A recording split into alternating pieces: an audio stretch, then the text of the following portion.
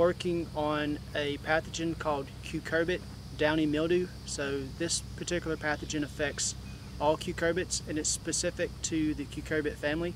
This pathogen is important for the state of Florida because we grow quite a bit of cucurbits. We are ranked pretty high in terms of production for watermelon, cucumber, cantaloupe. So this pathogen affects all those species, and it is a very devastating disease if left unchecked. If growers do not control this disease in terms of host resistance or fungicides, it will completely wipe out the plants. It does not take long. Our humidity and the amount of rain that we get in the state of Florida is more than enough to really get this disease going. It really doesn't take much to take off. So managing this disease is extremely important for growers in the state of Florida.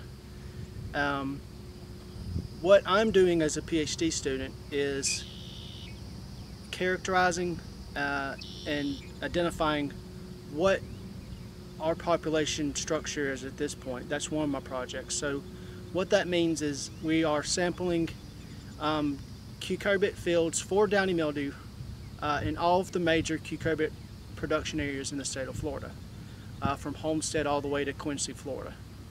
There's about 5 locations in general, and they all cover all of the major production regions. And so we're taking samples from these grower fields and bringing them back to the lab, and I'm doing a population study. And so what we'll be able to do is to determine how diverse our population is for the state of Florida and how it compares to other states north of us.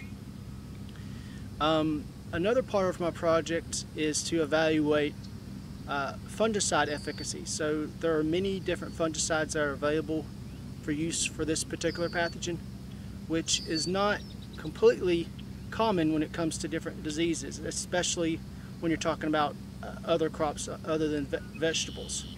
So there's a lot of different fungicides that these growers can utilize. The problem is the products that these growers are using, some of these products aren't working as well as they have in the past, particularly the ones that have worked well in the past and the growers have relied on.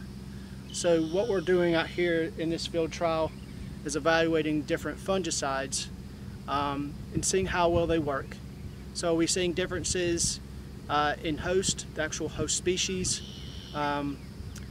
season. Are we seeing differences in how well the products work per season? We're looking at a few different options, how we would rotate these different products. So the end result is first to identify which products are working the best, and then implement those products in what we would term a fungicide spray program. So this is something a grower would utilize. The University of Florida does not have a fungicide spray program specific to downy mildew for our growers in the state of Florida. So that's something I'm going to work on. And so what that means is we'll have a program with different products in varying rotations that growers can utilize, and depending on the program, they'll get comparable control of the disease.